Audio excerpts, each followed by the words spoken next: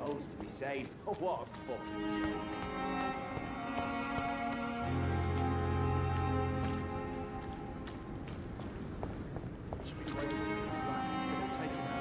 Hello again, Mr. Thatcher. Do you feel any better now? Yes, this neighborhood may stink of dog shit and reek of piss, but to me it smells like the purest mountain air. Mr. Thatcher, do you have a job? No. Since I came back from the war, I spent most of my time and energy just trying to forget. I understand what you mean. I was a soldier too. No. Nobody can truly understand what I've gone through.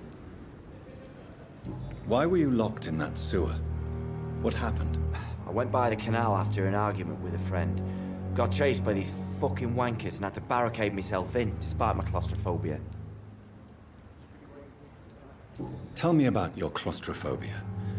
Has anyone given you an official diagnosis? That's what the bloody doctors said. But I don't want to go to a hospital to get checked again. I'll deal with it my own way. Why did you run?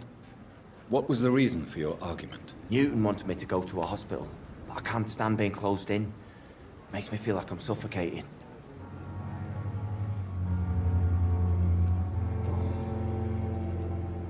Oswald, why did you not go to the Pembroke Hospital to seek medical help? I don't trust doctors. All they care about was their careers and processes. I won't be locked in any room again by anyone. Your fear of being trapped is not going to go away by itself. You need professional help. I've seen enough butchers in white coats to last a lifetime. Hospitals reek of chemicals and death. What I need is fresh air.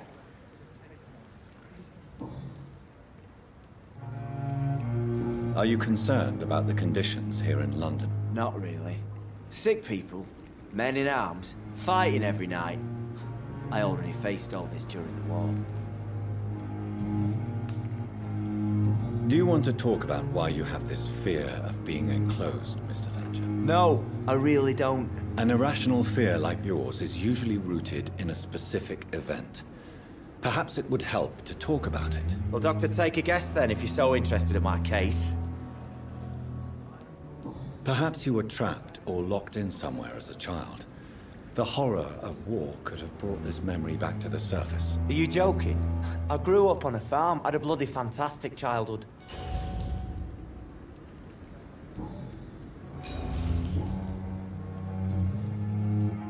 Goodbye, Mr. Thatcher.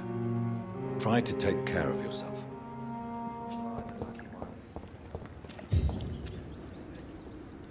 Good evening, sir. I'm Dr. Jonathan Reid of the Pembroke Hospital.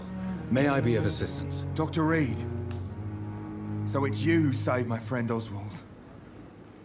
It's a pleasure to meet you, sir. And you are? Newton Blight. Oswald and I recently returned from the war. Why do you stay here now that Mr. Thatcher's back? It's complicated. Since the war, Oswald's been really nervous with the idea of entering any hospital. And me, I've got my own issues. Can you speak about them? Rats, sir. Even seeing one, they turn me. Just want to run. It's that fear that stopped me from going after Oswald when he left. What can you tell me about the war, Mr. Blight? If you want to speak about it, of course. War was... well, you know, sir. The stench of death everywhere. Your mates lying bleeding in the mud. Just praying to make it through and get home. Bloody nightmare. Did you know Oswald Thatcher before the war? No. We met in the battlefield. I think we're in the same boat to France. We've stuck together ever since. I fought in France, too. I served as a field surgeon, but it was not uncommon to repel an assault, especially at night. Yeah. The first time I was wounded, I had to protect the infirmary from hostiles. Twice. You are always welcome at the Pembroke Hospital. As a former officer, I'll be honored to welcome a fellow veteran. I'm not giving up on bringing Oswald back to the hospital. I just need to convince him that he needs some help. Perhaps he needs to reach that decision by himself. Could you speak to him? He doesn't usually listen to doctors, but perhaps because you've been through it, you can talk him round.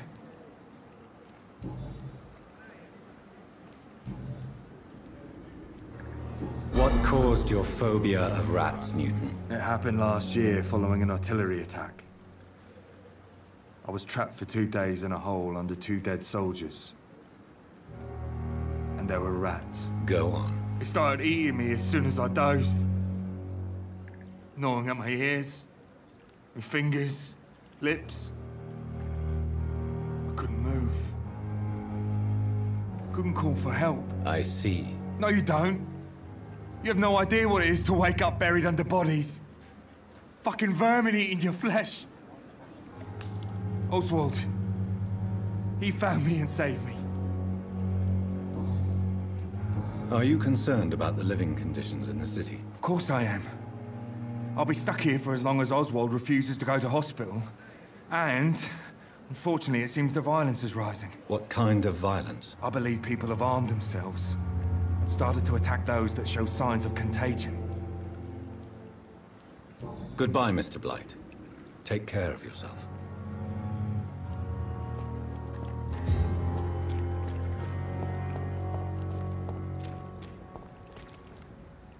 Good evening. Evening, Dr. Reid. Goodbye, Mr. Thatcher. Try to take care of yourself.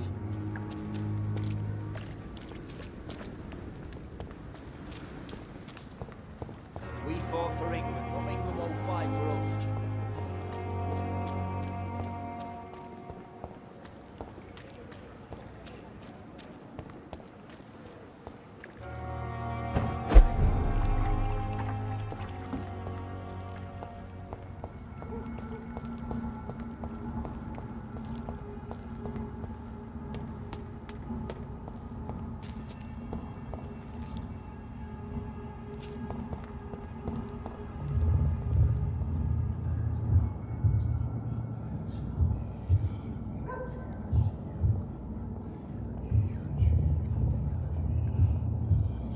You must prepare, child, for the earth is bleeding and the harvest is upon us. Stay away, whoever you are. This is no time for petty quarrels, my champion. Can you not hear? The famished queen has awoken. I am not your champion. But of course you are, son. As surely as you are the blood of my blood. I had to kill Mary. I have known your pain, child. Do not succumb to... Silence! I dismiss you, now! The land calls for a champion. All and everyone needs you. Silence! I'm tired of all these puppet shows.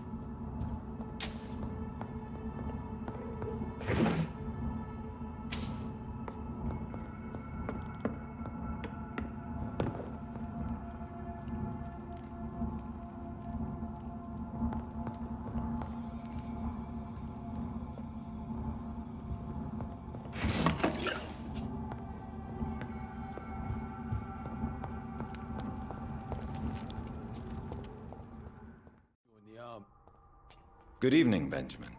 Can I help you? I'm afraid not, Mr. Reid.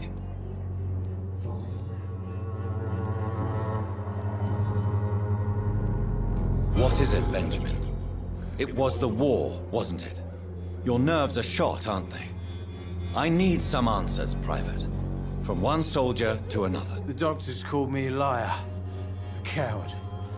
Put me in a straitjacket, locked me up. Finally, they sent me back to the front lines with a handful of tablets. Yes. Sounds like shell shock. I've seen a few cases like yours. This is nothing you should be ashamed of, Benjamin. And it's perfectly natural in your situation. I'm not ashamed. I just need my pills. Peace and quiet, that's all.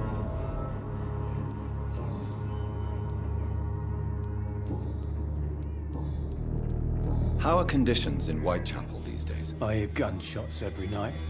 It's just like the war in the trenches, Doctor. I can't stand it.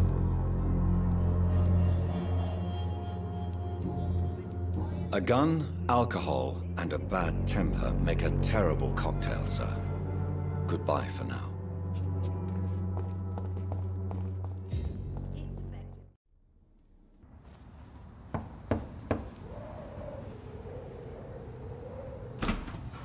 Dr. Reid, welcome. How are you? As good as one can be, considering the circumstances. Yes. Death and affliction seem prevailing themes of late. Please, come in. We have much to discuss. I hope I haven't disturbed you. Not at all. Actually, I was counting on you visiting me tonight. How strange, this painting. Beautiful, melancholic, yet with a haunting dignity. Indeed. A long time ago, a friend asked me to paint this for him, but I kept it in the end. I did not know you were a painter, my lady. There are many things you do not know about me, young Ekon. Please, call me Jonathan. Please excuse my behavior, Jonathan. I tend to tease my friends when uneasy. What is bothering you, my lady? Your letter was quite alarming. We will talk about this in a few minutes. For now, I would like you to tell me about yourself. How have you been since we last met, my friend? My sister Mary. She was made a vampire in the same way I was. She was the one killing all those people everywhere I went. Vengeance is a powerful force for those betrayed. Made vampire through careless error. Victims by surprise. I swear I did not intend that. If only I had known then how vampires are created. That is the scientist speaking. In truth, most of us do not know how it really works. Personally, I make sure my prey will not return to haunt me. What do you mean? I am merciless, Jonathan. I only feed on the dying, and I make sure they are dead before leaving their remains. In the end, she implored me to put an end to her misery. But still, I felt I had taken her life twice. I am so sorry for my accidental cruelty. Had I known your dear Mary was still alive, I would never have sent you to pray for her soul in that church. There is no need to apologize, my lady. Your words have been most helpful in these difficult times. Thank you, my friend. If only we could have guided your poor sister through her terrible nightmare. I came to the conclusion that my maker, whoever he might be, Must be a powerful vampire. Certainly extremely old. How have you reached this conclusion? He is the only immortal I've seen appear in an ethereal form. His voice, his words seemed ancient. It was disturbing. I am afraid you are right. The simple fact that your blood made Mary such a strong Ekon proves that you must be of ancient lineage. I felt this power, radiating like an aura every time he appeared. Most ancestral vampires of England were killed by the Guard of Prewen half a century ago. I wonder who your maker could be. You have no idea who he could be? Some of the ancient ones fled England. Some may still be in hiding. All I know is you, my friend, are a pawn in some secret and obscure game of chess. I think I should ask the questions, your ladyship. After all, it was you who invited me to settle this most urgent of matters. Fair enough, Jonathan. The situation is critical. We do not have the luxury for etiquette. Please do not misunderstand me. I would be delighted to discuss mundane matters and idle trivialities. If we survive the dark nights to come, we shall have all the time in the world to speak, you and I. For now, please follow me, Jonathan. I must say, your house is exquisite. One of the advantages of living forever is having the time to be selective with one's furnishings. I took the liberty of having tea served. You can still drink tea. Can't keep it down, but I do so enjoy the aroma. Let us toast to make-believe. And of course, to your health, Jonathan. And to yours, my lady.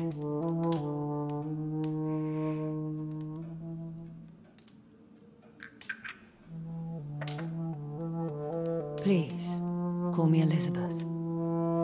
So, my lady, why, truly, did you invite me here? I've been asked to deliver an official invitation to meet the Ascalon Club. They have done nothing but impede my investigations since I became known to them. Why would they want to see me now? I guess they now see you as Ascalon material. They must have found out what happened to your sister. Proof of the potent blood flowing through your veins. I'm not sure I can accept their invitation. I have seen their handiwork. How Fergal the Beast imposed the club's law. You have no choice, Jonathan. Even I would not openly defy Lord Redgrave, the chairman of the Ascalon Club. What can you tell me about Lord Redgrave? Who is he? Lord Redgrave is the founder and chairman of the Ascalon Club. Most mortals know him as the Earl of Bristol. He is rich and extremely influential. Have you met him? Only on rare occasions, for he never goes outside the club. And women are not awarded membership, even immortals. How old is he? How long has he been a vampire? Lord Redgrave claims to be the progeny of William Marshall, the most valiant knight who ever lived. If that is true, he could be very old. If you are convinced I must meet him, I will heed your advice. Thank you, Jonathan. I understand your reluctance to brush shoulders with London's vampire elite. But we have no choice. Is the situation that critical? Yes. The Guard of Prewen has called for a second great hunt of our kind. And they will stop at nothing to eliminate us. You should flee then. Leave London, the country even. I have seen the Guard in action. They are merciless. Your concern warms my heart, Jonathan. But fear not. If the situation gets too dangerous, I shall retreat to my secret Scottish manor. I could hide you in my luggage, if you wish. Thank you for the offer. I shall keep it in mind, but I have much to do here. There is a question I must ask you. Could Lord Redgrave be my maker? I doubt it. If Lord Redgrave had made you his progeny, he would not have seemed so surprised when you demonstrated the strength of your lineage. One day soon, I will have to find the answer to this mystery. And I shall help you in your research, I promise. For now, you must go to the Ascalon Club and play their game. Will I see you again at the Pembroke Hospital? No, you will find me here if you need me. I shall conduct inquiries alone, and we can then share our discoveries. Will you not visit Pembroke again? No. I must remain discreet and avoid attracting attention to Pembroke Hospital for the time being. But how will you sustain yourself? I shall not, Jonathan. Fear not. I'm used to it. When will we meet again? As soon as you meet Lord Redgrave, I suppose. Fear not, my dear. I shall only be a heart's beat away. I want to thank you for all your support and your help, my lady. Could you do me a last great favor and call me Elizabeth? I should be honored, my lady. Then it is settled. Finally, some good news in these dark hours. Thank you. I appreciate the advice. I had best prepare myself to meet this Lord Redgrave now. How thrilling to meet the Earl of Bristol in the flesh, so to speak. Something tells me you're not very keen on the man. Don't get me wrong. The gentlemen of the Ascalon Club are honorable, but their attitude and opinions are somewhat antiquated. I see. As long as they deny access to female applicants, I will leave them to their antediluvian considerations as to the natural order of things. Jonathan, promise me you'll be careful. Of course. But why the fear in your voice? Look at me, Jonathan. I am. I mean, really look at me, young Ekon.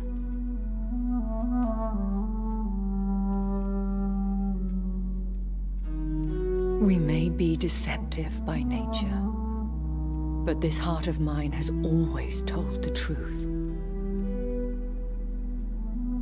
Oh. Elizabeth. Go, my friend.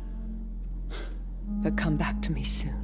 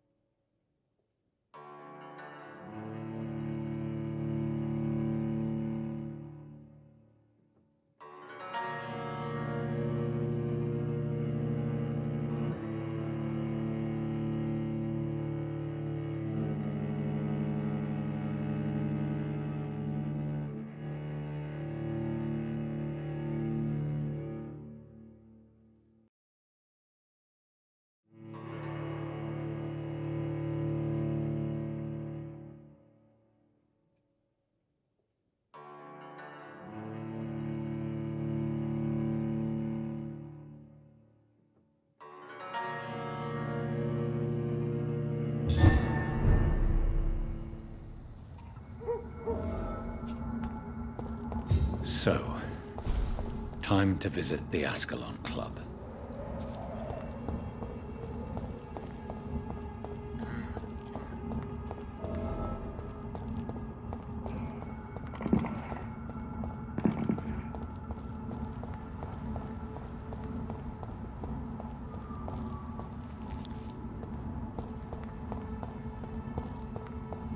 I cannot enter.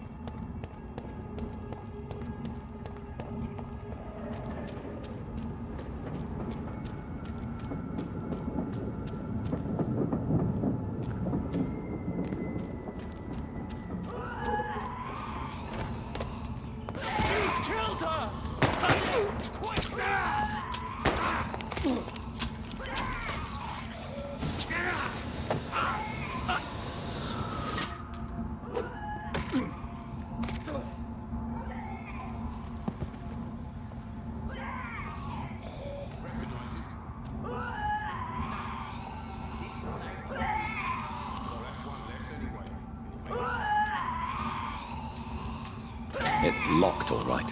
That was the vampire I saw earlier. This war takes no prisoners.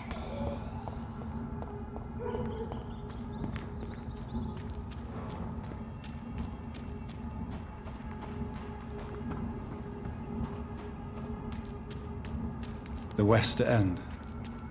Never have I felt so sad to be back home.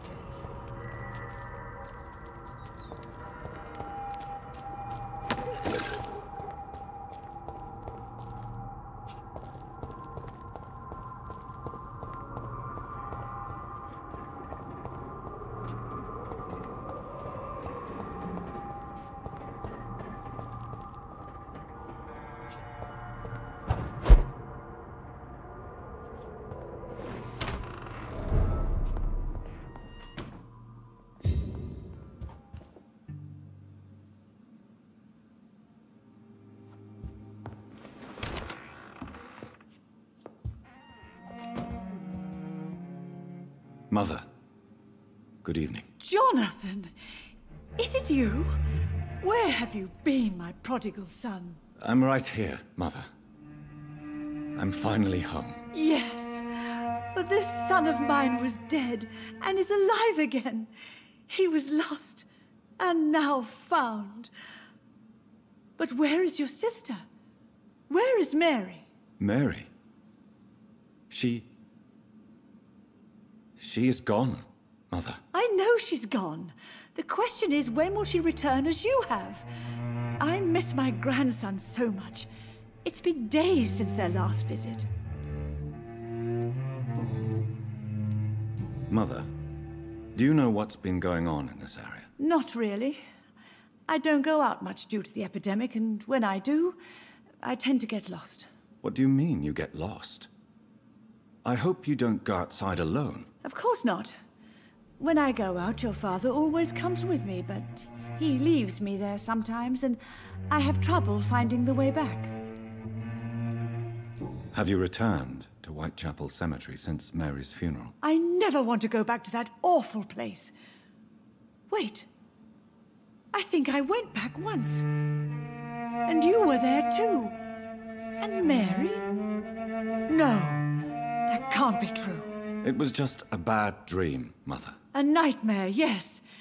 Mary was so angry. I walked back home alone. If that kind policeman had not called Avery from the station, I don't know what would have happened.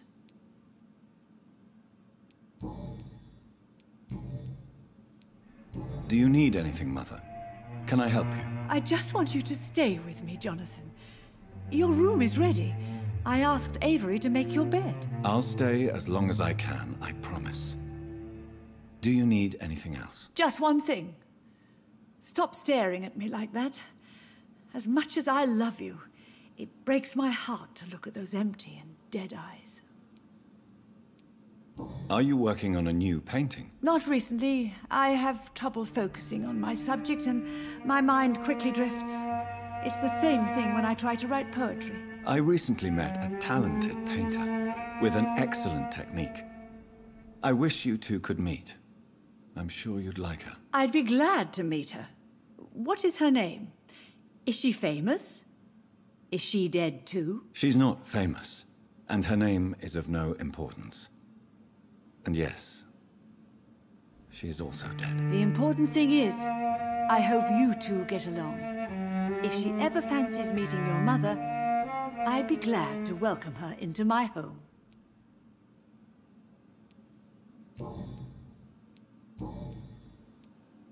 Why do you say Mary is visiting you, Mother? You know that's impossible. Why should it be? Are you not standing in front of me right now? Why should it be any different with your sister? But Mary really is dead, Mother. Yes. And are you not dead too? Isn't your father dead? And my grandson, and my son-in-law, you're all gone. But you all still visit me from time to time. But I'm not dead, Mother. I'm really here, talking to you, trying not to cry. Oh, it breaks my heart to have to tell you this. But of course you're dead, my darling boy. Just look at you, as pale as my Mary.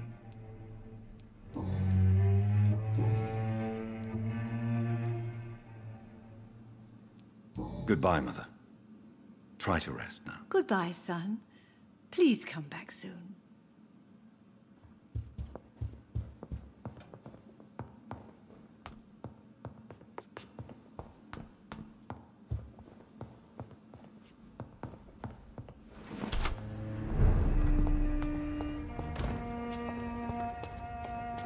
The Ascalon Club, the heart of British vampire society. Not quite as subtle as I expected.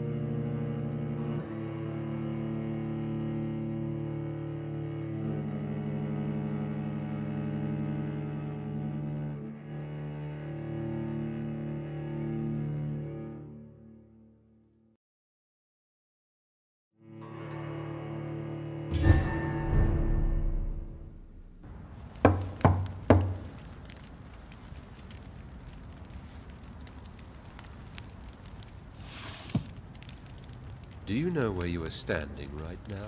In front of the Ascalon Club, I presume.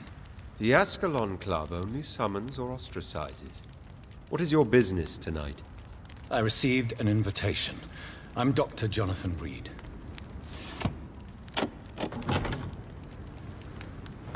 Welcome to the Ascalon Club, then, Dr. Reid.